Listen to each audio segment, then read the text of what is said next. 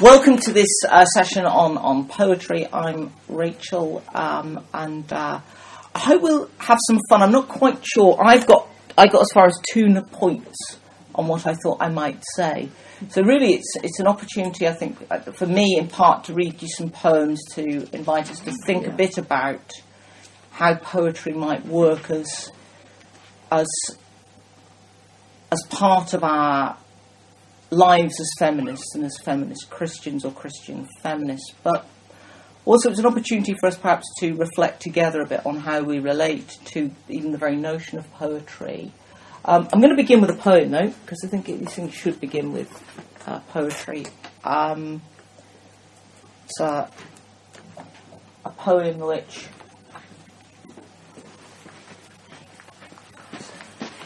I'm sorry if any of you have heard this before, but I often, when I'm actually doing straight poetry readings, I often start with this poem. It's called Working It Out. It's meant to be, at one level, quite amusing. Another level, I hope it makes quite a significant point about gender. Certainly my experience of it as a trans woman, and I will make no presumptions about who's trans or who's not trans, if there are, genderqueer people, if there are people who strongly identify as what's known as cis-gendered, but this is called Working It Out. Then a girl, a teen, tangerine in cheap spray tan, clicks onto the bus and sways towards the back. Her arse, a rolling fleshy pendulum in retro jeans. Her ease in 4-inch heels, the hypnosis of that arse she wields like a weapon, playing with her body as if she were a puppeteer adjusting a new doll's strings. A girl trying out what it's like to be a girl, trying to be a woman.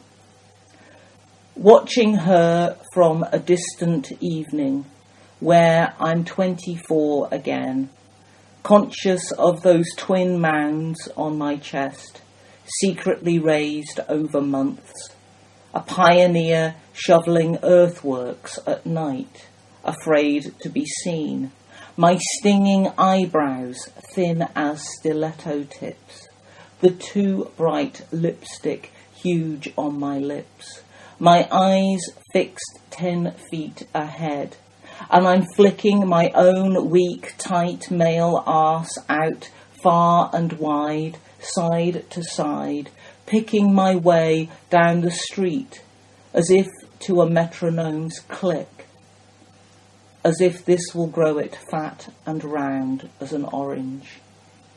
Flicking it like a boy, working out what it is to be a girl, working out what it is to be a woman.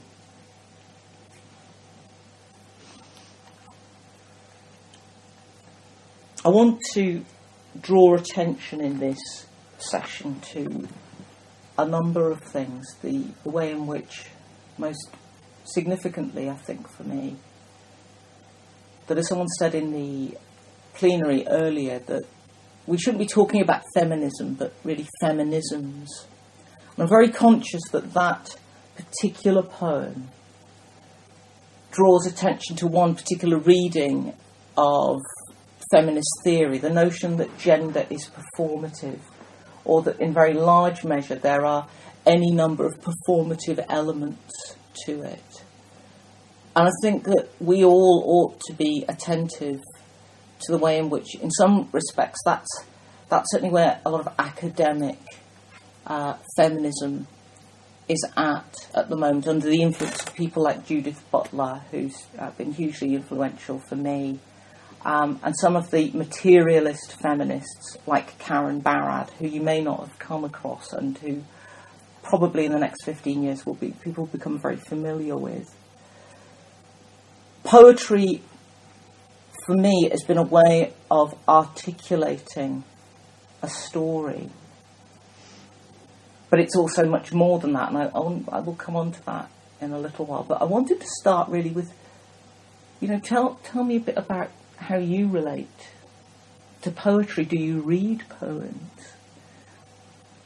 most people in my experience, most women read, but I'm intrigued about, do you read poetry? How, when was the last time you read a poem? When was the last time you went to a poetry reading? I find reading poetry is so much less satisfying than hearing it read or performed, really. We're regulars at Greenbelt, and me and my youngest son always like to go to the spoken word sessions and listen to people performing their poetry. It's fabulous. I love it, and it makes you think so much. But whenever I've bought a book of poems or read poems, although I can enjoy them on some level, it's just nothing like the same experience as hearing it. It just doesn't come over the same way. Thank you. It's probably a bit like reading a sermon, isn't it? You haven't got the person's voice properly, have you? And especially with poems that aren't necessarily on a fixed, they're more changing in their I don't know the poetic words for these things, but if they're not a regular rhythm, you can't get the sense of them properly if you've never heard them before either. It's really hard. Yeah, that's interesting, because I don't really read poetry. I've probably read 2 poetry books. I couldn't tell you who they're by. But I'm very interested in words and use of words. And I went to some poetry. I went to Greenbelt for the first time 2 years ago when it was really muddy and rainy, and thought, you have to queue for everything for hours. I can't do that. So I spent a lot of time in the poetry. You didn't have to queue for that. You had to go in. So I just heard a lot of poetry. That was the only thing I had. So it was probably the last time I heard poetry. But some of it was really, really good. Really thought-provoking. Yes. Yeah, very good. So I'm just on the edge of it now. Okay. Anyone else? I went to a poetry reading, I think it was last summer, but it wasn't a poetry reading, it was Claire Mooney, who's a singer-songwriter, and halfway through she said, I'm taking a break, and I'm ashamed I can't remember the girl's name. This woman just came along and read her own poetry, and it made us laugh, and it was about ordinary everyday things, about babies and signing on and all this sort of thing. But you're right, it wouldn't have been the same if I just read it. It was the fact that it was her story and her emphasis and her passion in it that made them so brilliant. The first, I wrote poetry when I was younger, and then I stopped for a bit in my teens. And the first kind of poetry reading I went to was at Latitude Festival. Oh, yeah. Because, I didn't grow up as a Christian, so I didn't really hear liturgy and poetry and stuff. And they had, the music didn't start till 3, and they had this poetry tent, which was open in the morning. I had these massive cushions that you could lie on. So we would just go, we'd lie on the cushions, and we listened to poetry, and that was like my first experience, and I really enjoyed it. And I've heard a little bit of Greenbelt, performed a little bit at a tiny venue at Greenbelt with a few people.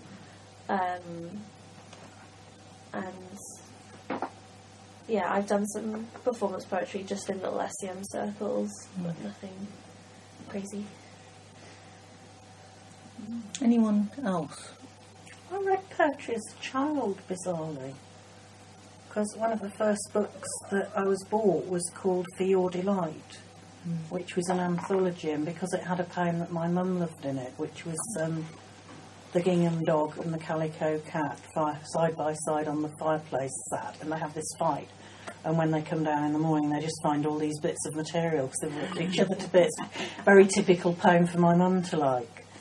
And then when I was given some money for Christmas, I bought an anthology called, I forget what it was called, by somebody I'd never heard of, called Louis Untermeyer, but it was like quite a big children's anthology, and it had some amazingly descriptive poems in it. And I read poetry a lot when I was a child, but now I just tend to read it functionally, like if I'm looking for something to use in a service, or sometimes if I'm looking... I probably do that, but I probably don't class that as really reading. Well, I do, and I think particularly for people, like if somebody's going through a particular situation, like a bereavement or something like that, sometimes you can find a poem, and it's like you're saying, you're almost sort of saying, look, can you identify with this? Does it help you to voice some of what you're going through? So I think it's something I would tend to see as a useful thing. It's interesting, because the thing is, I'm just very conscious that in a sense, being both a poet and being a Christian is I think there's something wrong with me in that I kind of enjoy being part of an endangered species. Because there is a sense when lots of people are now writing poetry, but very few people are reading poetry. And people who are stellar people in my world, you've probably heard of Carol Ann Duffy, but below Carol Ann Duffy, there's a whole lot of people who are just incredible people. Yeah. And they haven't got the profile of the equivalent in the novel world. And I'm very conscious that for me, poetry has been really significant for me, and particularly, I'm going to read perhaps a little bit from this book again, in terms of articulating voice and the way in which, when we have funerals, people often reach for some kind of poem, and I often think, I'm snob about these poems. I will always read them, but they're not generally poetry as far as I'm concerned, but they're often verse that captures a sort of an emotion. But it shows that how poetry often enables us to do things that we can't otherwise do. Yeah. And I believe that I then believe that poetry is something which we can use ourselves to articulate ways of breaking open patriarchy, breaking open the Bible, rereading the Bible in a way which is not about being unfaithful, but is about embracing the fundamental creativities that are at the heart of it. And we need to remember as well is that for women and I'm a bit of a bore about this because I'm writing a thesis about all of this at the minute, and I'm tempted to inflict you with a section of the thesis, that for women, we were traditionally denied the title of poet. It was known as poetesses, and it was a way of controlling and dismissing women. And yet poetry became a profound tool for critiquing the establishment, and I think it still can be. It's just a little bit about voice, maybe, and why maybe we ought to take it seriously. And I want to encourage people to go away and write if you're not writing already. It doesn't matter if it's crap. You just write.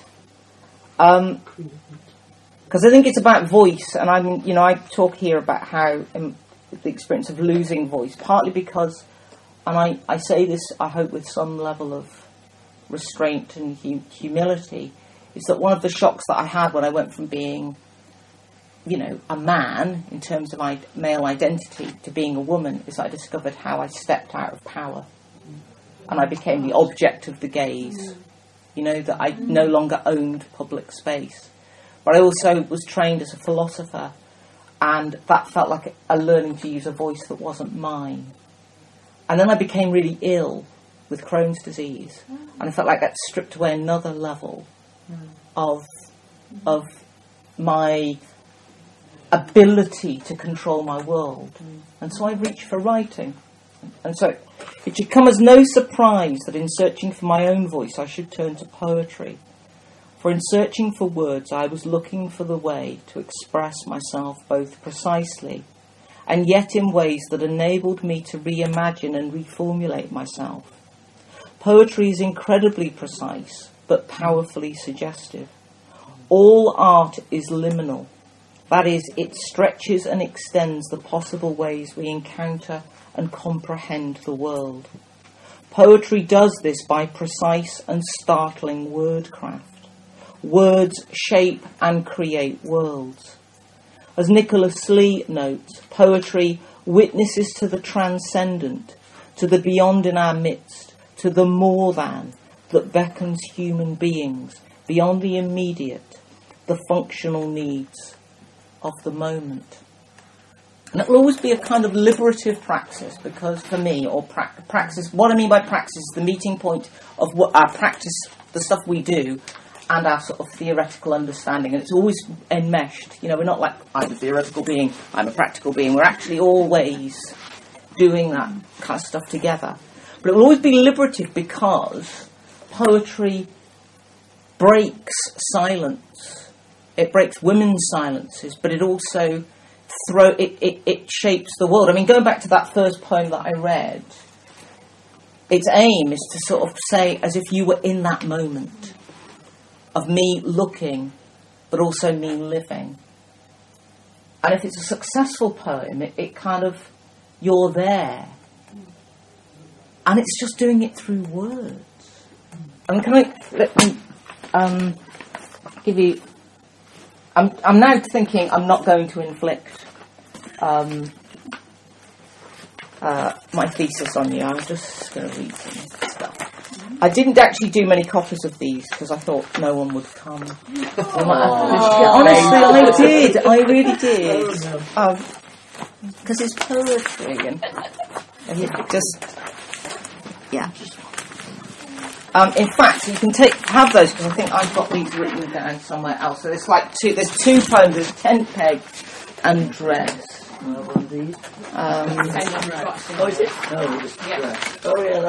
going to start with. Are there any spares?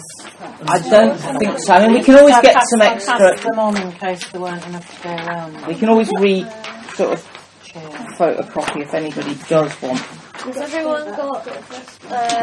I've got dress. I've got a spare tent peg one. You've got a dress. So I'm going to start with Tent Peg. Just to say, one of the things that I think we're invited to do is if we're going to be creatively engaged with the Bible, and I'm sorry, as feminists, we're bloody well going to have to be. Partly because there are so many voices out there that are telling us that you can't be a Christian and a feminist, or that they want to read the Bible in a quite prescriptive way. Whereas, in fact, the Bible is just a library of opportunity and possibility, in which certain kinds of texts often get pushed down and others get prioritised. And in certain church contexts, and I've got a bit of a beef with the evangelical church because I've had a bit of a rough time there, and still continue to have a bit of a rough time. And the best thing I've ever been called was an agent of Satan. Who'd infiltrated the church to bring it down from the inside. So that's kind of good. And this is just impressive. Yeah.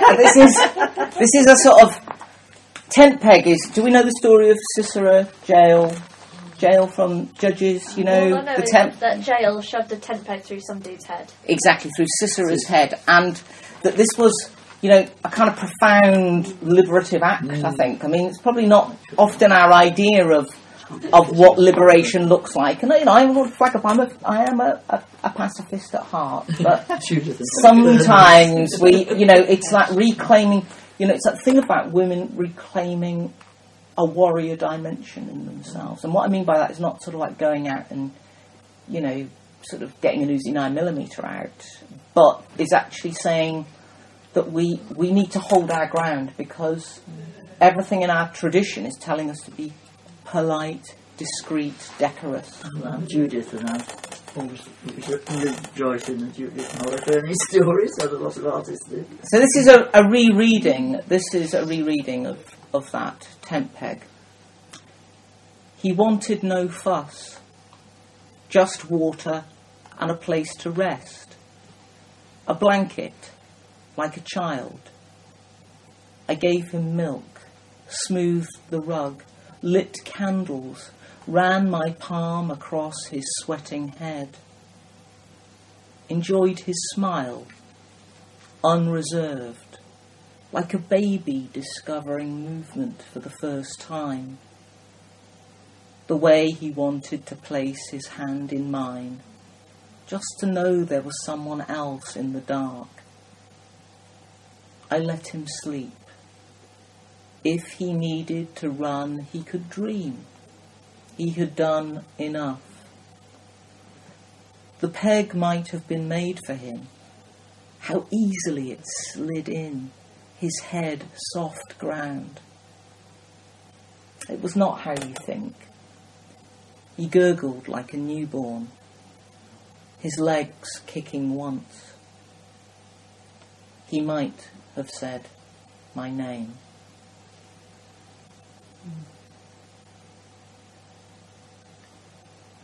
I can't remember, why did you kill him?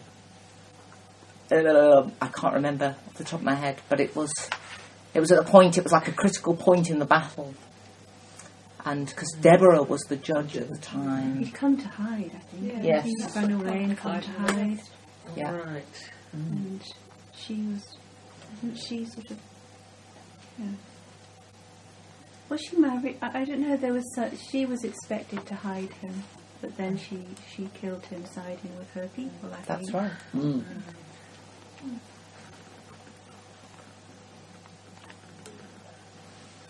Oh yeah, that explains the beginning. Yeah. That's right. Thank you.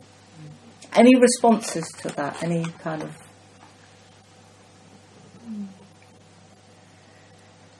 Well, so I'm a rape survivor, and I recently went through the process of taking my ex to court, and unfortunately, insufficient evidence, so he got off with that. And I quite like, I would quite like him dead.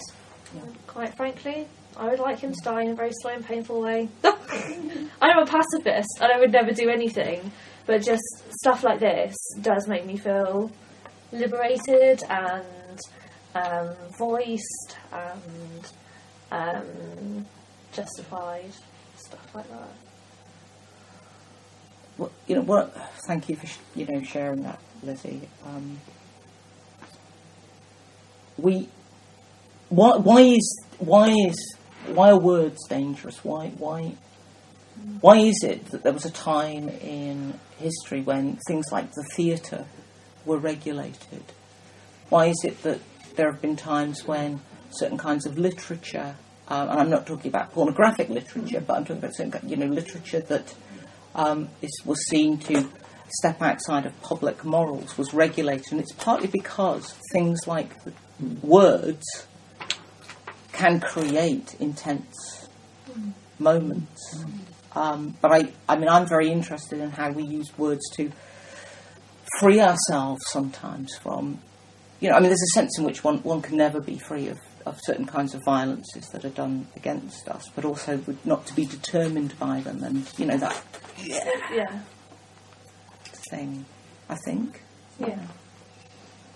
That's why we use liturgy, isn't it? Because the words have a meaning which is more than just what we might make up on the spot. Something that's been said before or that has a resonance because it's been carefully chosen. But that's also why we need to have some liturgy that has female images in it, because that is so difficult, and I don't remember ever experiencing that when I was young. And when you first hear that in an actual service, that people are willing to talk about God in a feminine way, it is really it's liberating, and it stretches your mind, doesn't it? It must affect everybody, not just women, presumably. It must affect men as well. So the words that you use in poetry or in liturgy are affecting you on a different level from words you have just in a chat or conversation, maybe, and more carefully chosen. One of the reasons I used that, or thought it'd be good to look at that poem or read it, is that it also hooks into a really important part of what shaped women's poetry since the 19th century. It's no coincidence that effectively women, in my view, invented something called the dramatic monologue in poetry. Most famous dramatic monologues are by men, generally. Robert Browning, My Last Duchess. Yeah. That is a classic example of the Victorian dramatic monologue. And we need to remember that prior to the 19th century, they didn't exist. And there was suddenly a point at which it emerged. And there were a number of early Victorian writers who developed the dramatic monologue. And one of the sort of current feminist theories about that is that it was a way in which women could challenge their situation in society, politically, socially, and even just religiously, was by using different voices. And this runs through to the present day. In some ways, Carol Ann Duffy is the most famous example, modern example, of someone who uses the dramatic monologue, the way of telling the story through the voice of someone that isn't their own. And again, I just invite you to, I mean, whether it's if you're preparing a service, a sermon, or if you're actually stepping your toe into writing, to think about not only how you use your own voice, and thinking, I want to express my view, but how do you use a surrogate for that as well? Does that make some sense? Yeah, sort of using somebody else's voice to express a similar thing yourself. So, absolutely. Choosing a famous woman or an unfamous woman. Absolutely. Who've been through something you've been through. Sort of latching onto their story to tell your own. Is that what you're doing? Yeah. Well, but it is about that. But it's also, I mean, one of the classic things is to take maybe a famous figure from the Bible, and how are we doing for time? Because I'd like to read at least one. Yeah, we're all right. Take a famous character from the Bible or from mythology, and maybe reframe that story slightly. And I know that sometimes it can feel very difficult, particularly in certain contexts. I mean, if you're in an evangelical setting, that can feel very dangerous. I quite like this. I like the last bit talking about it was not how you think, because quite often we don't get the other voices, do we? And quite a lot of biblical texts, we get the voice that's from the male point of view, that's telling the story and telling about the women and telling about this happened and that happened. But actually, saying that it was not how you think. It's not actually necessarily as you might first think from the voices you have here. Yeah, there is something different going on. Is quite that's quite profound. Yeah, which I think you can, if you go into the story as a different character and do the whole nation. Yeah, it's just jumping sideways here. This book. Sorry, will give it a plug. Is my new book, and it's poems and stories of passion and resurrection. And it takes, the first section is very much about first person voices. People who were there during, or could have been there during the final week of Jesus' life, telling their encounters with, or around that. And again, it does come from quite a feminist perspective, but I hope there's something in there for everyone. But the central section is 15 new poems for the Stations of the Cross. And so there's a new Stations of the Cross which is going into the cathedral later this week, and these are the poems that I've written for them. And I want to give you a couple of examples again of voice poems. Maybe telling stories slightly differently. Now, I don't know how familiar you are with the Stations of the Cross. I know it's not in everyone's tradition, although I'm really delighted that you don't have to be a Catholic these days to really like it. You can, you really can, can't you? I mean, it's opened up, and I take that as a real sign of the Spirit actually sort of opening up possibilities. But one of the non-biblical scenes, and of course because some of them are non-biblical, that's what causes the anxiety in some people, is Jesus meets his mother. So this is kind of in the voice of Mary, the Mother of God. Jesus meets his mother. It's the crowd in her head which kicks her now. Words awkward as elbows. Man, boy, rabbi, brother, son. All the faces he ever wore. Angry, fearsome, fearful, loving, mad. Back to his childhood, and the shock of weight when she took him in her arms. Back to that first night, and her groan when the sack of afterbirth escaped her warmth. Back before it all began. Watching this day from that night, wanting to take water and bathe him, as she did.